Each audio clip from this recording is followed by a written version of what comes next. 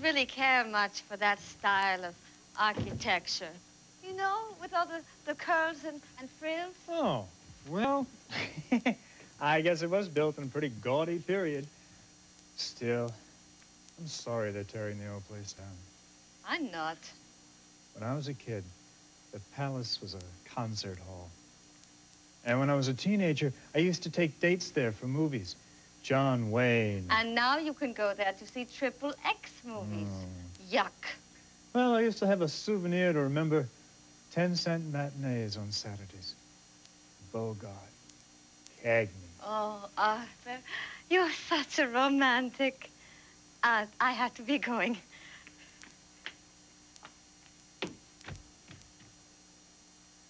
Bye. Bye. Repetition of designs, like these, was once common in architecture. But today, well, this sort of thing is considered needlessly extravagant. And I guess the same thing has happened in language. Correct style in the 20th century is concise, clear, and uncluttered with flowery repetition of phrases. We remove unnecessary words and phrases. For instance, have a look at this pretentious passage.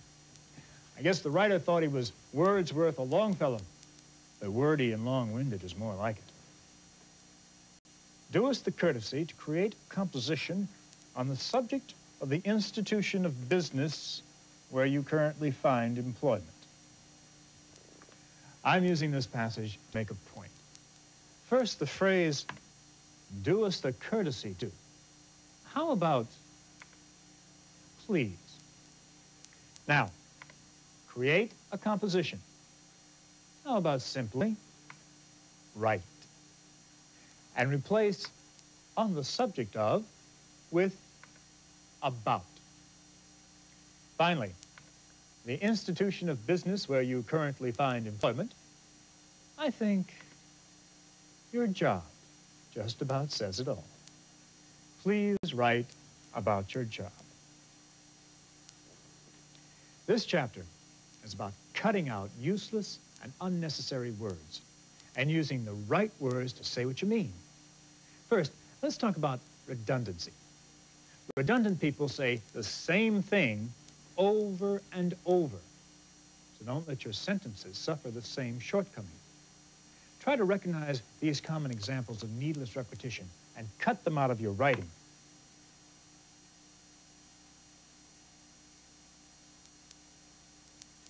Accidents that occur, autobiography of her life, but nevertheless, incidentally, by the way, drove by car, repeat again, requirements needed, tall in height, empty, out, inside of.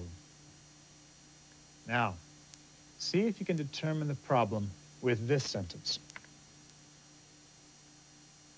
As soon as they arrived, they were ready to return back home. Return means go back. You don't need both words meaning the same thing. As soon as they arrived, they were ready to return home.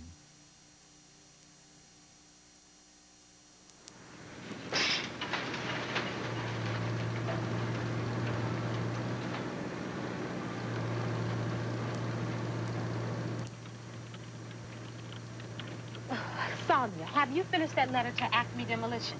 If one more customer complains of falling debris outside our Lexington Avenue entrance. Sincerely, Virginia Johnson, Supervisor, Customer Services. There, I'll print it and you can sign it. Wait, let me have a look while it's still in the system.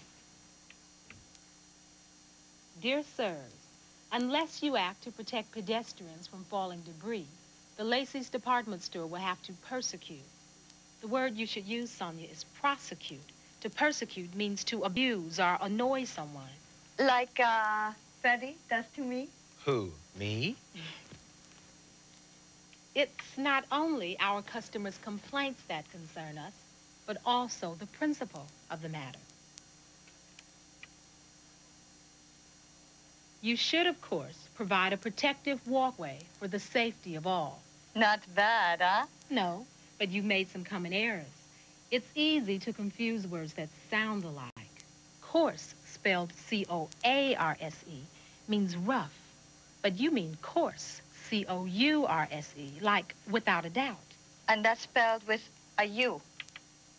Right, and you spelled principal, like the principal of a school. Oh, and I meant like A moral value? yes. How do you know of such things? Oh, coarse one. That's C-O-A-R-S-E. You need to spell principal P-L-E. These words are called homonyms. What?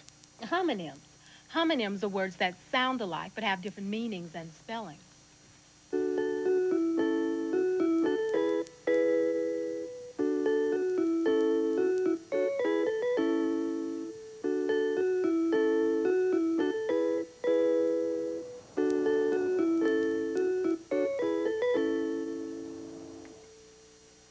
Lots of people have trouble with words like course and principle.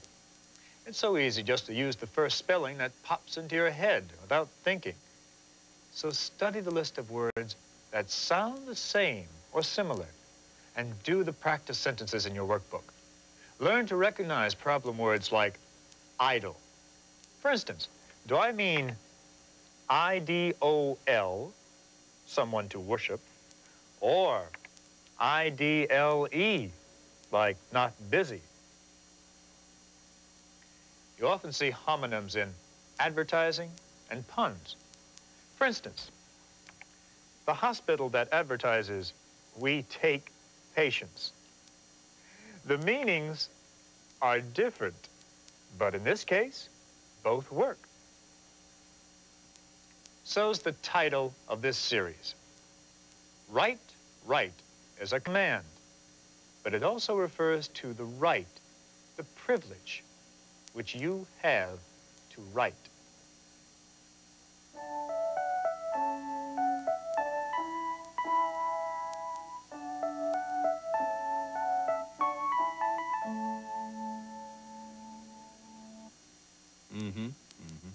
Okay, goodbye. Look at this article. They're going to tear down that beautiful old Palace Theater in spite of all my historical club did to try to save it. You mean that old, moldy, gaudy building on Lexington Avenue? You would know about old and moldy. And you would know about gaudy. Well, anyway, I'm writing a personal letter to the editor to make it perfectly clear how I feel about this matter. Look at this. I read in your paper where they are planning to raise another old landmark building, irregardless of the advice of people everywhere. My historical club knows this building formally contributed to the culture of this town. If I was in charge of this city, I would not allow this to proceed. So you think this is perfectly clear? It is the most confusing use of words I have ever seen. Look at this first sentence. I read in your paper where they are planning. It is not where. It is I read in your paper that they are planning to. Do you mean to lift the building? Of course not. You know, tear down a building. Then you spell that word R-A-Z-E.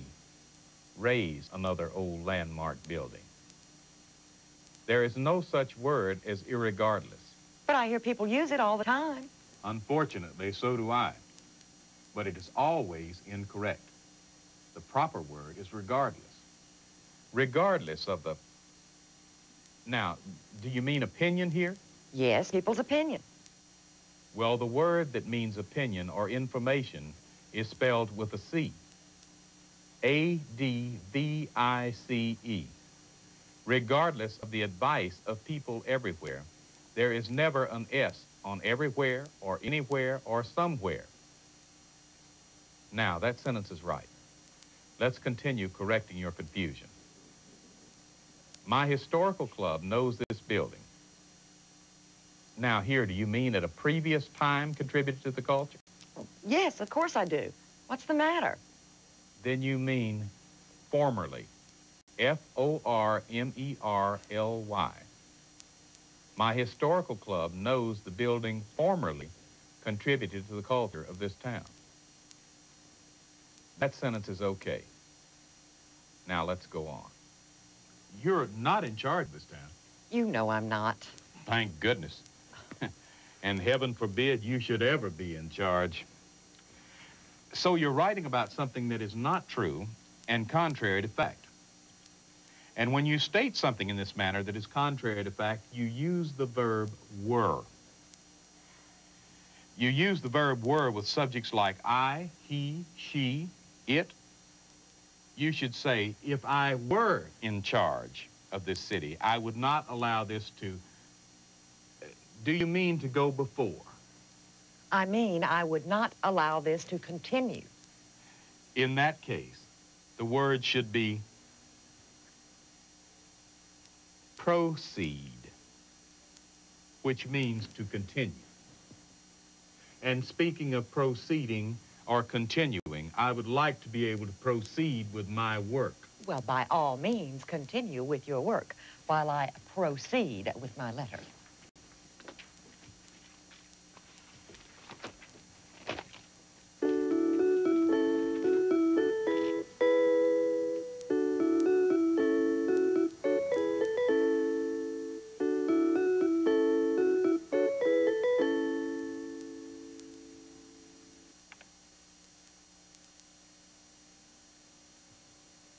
Along with these words that sound the same, you should also study other commonly confused words.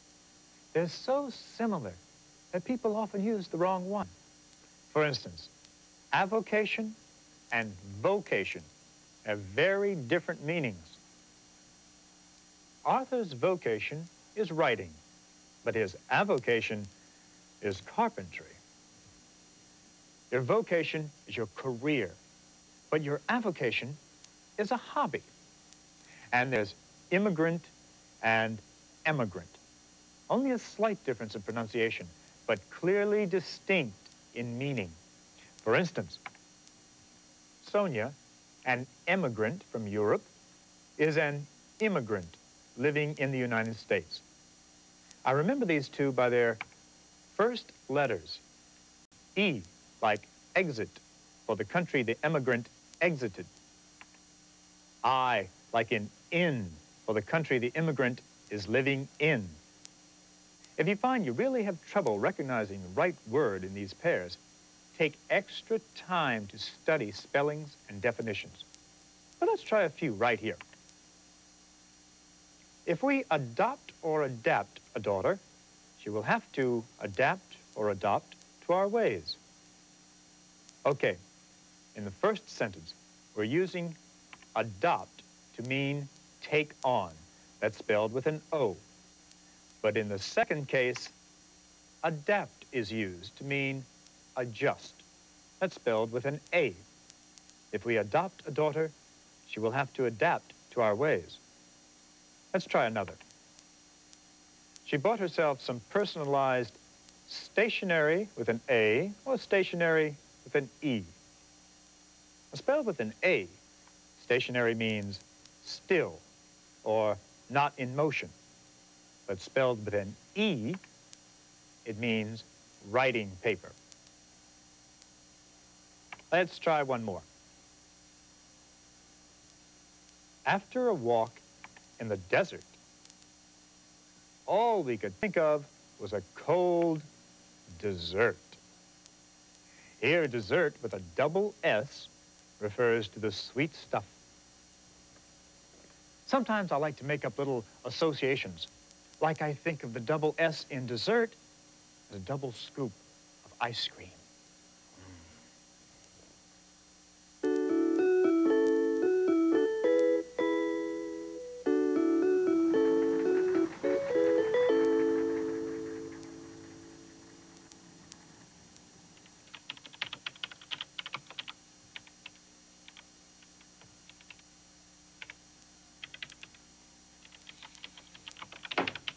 Double whammy.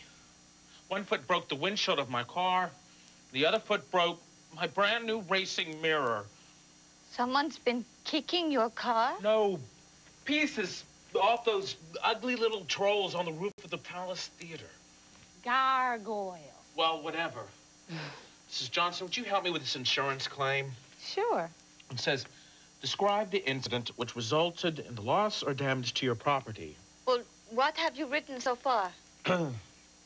My car was damaged by a piece of concrete which fell down when the Acme Demolition Company knocked it down from the building.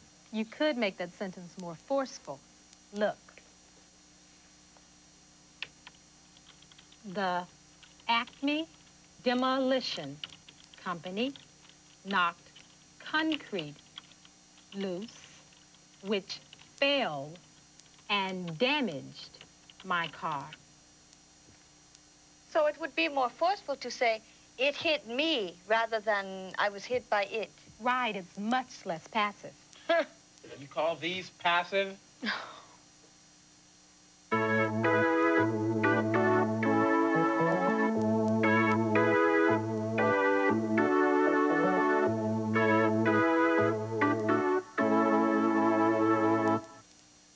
The active voice, as opposed to the passive voice, gives the sentence strength and force. I'll show you what I mean. This book was written by me is a weak sentence. But when I write, I wrote this book, you have the subject of the sentence clearly performing the action. Or these sentences. My claim was settled by the insurance company. The insurance company settled my claim. Do you see that the second sentence is less wordy and much more straightforward and direct? Let's see if we can't improve on a few weak, passive sentences. The chicken was barbecued by my brother Tom. How would you strengthen it? Right. My brother Tom barbecued the chicken. If a sentence starts out with the active voice, it should continue in that voice. Look at this sentence. My brother Tom barbecued the chicken, and the dessert was prepared by my sister-in-law. To maintain consistency, we should write, my brother Tom barbecued the chicken, and my sister-in-law prepared the dessert. And there are other ways to strengthen the impact of your sentences. For one thing, you should avoid the indefinite use of pronouns like it, you, and they. I'll show you what I mean. In one biography of Mark Twain, it tells of his notorious bad temper and use of swear words. You can get rid of two unnecessary words, in and it, by writing,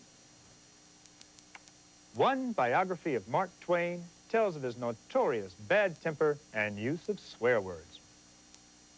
Now, how might you rewrite this sentence? In the local record store, they have a rule against you returning opened albums.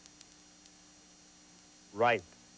Take out the words in, they, and you. The local record store has a rule against returning opened albums. Again, it's a process of cutting out unnecessary words to strengthen the message of your sentence. You should also avoid pronouns that don't clearly relate to anything in the sentence. Jim had a bruise on his toe, and by Tuesday, it was completely gone. What was completely gone? Jim's bruise or his toe? See what I mean? You have to clarify the meaning. Jim had a bruise on his toe, and by Tuesday, the bruise was completely gone. Or better yet, by Tuesday, the bruise on Jim's toe was completely gone. Now, what's necessary to clarify the meaning of this next sentence? The natives told the explorers of cities paved with gold, but they didn't believe their stories. Obviously, they refers to explorers, but the sentence is confusing. Try rewriting the sentence like this. The natives told the explorers of cities paved with gold, but the explorers didn't believe their stories. Along with indefinite words like it, you, and they, words like at, which, and that can often be trimmed from your sentences. For instance, where did I see you at? It should be just, where did I see you?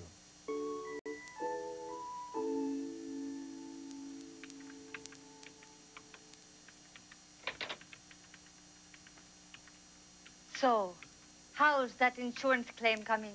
Is it strong, direct, and forceful? Ha, ha, ha. Just listen to this.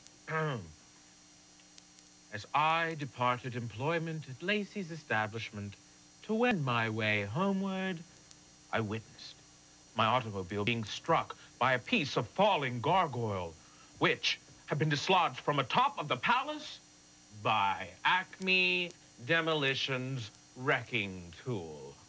You've got to be kidding. Oh, sounds like insurance language. Well, what were you trying to say? That on my way home from work, I saw the Acme Destruction Company knock a piece of debris onto my car with a wrecking ball. Then why didn't you write that? Effective writing uses direct, straightforward language.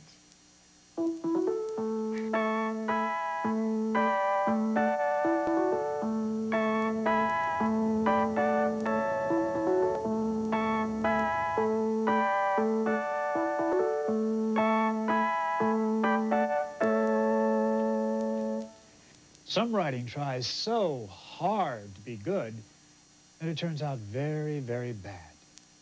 Like gaudy architecture. Such writing is destined for demolition.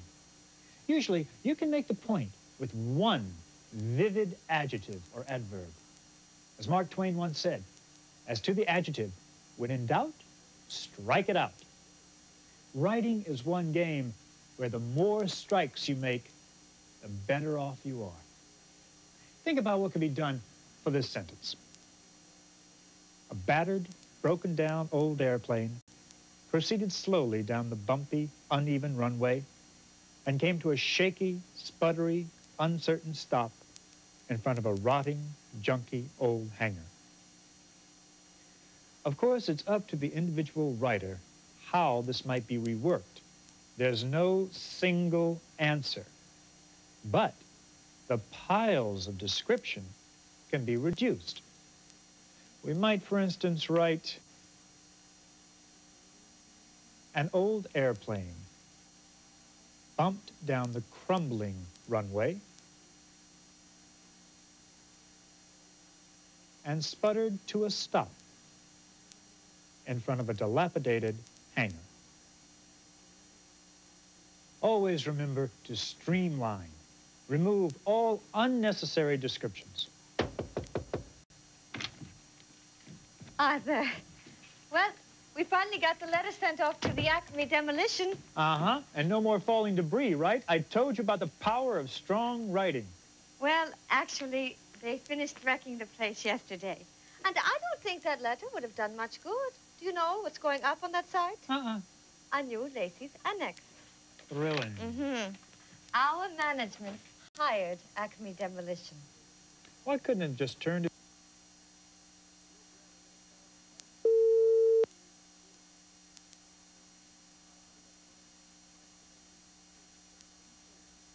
Local funding for GED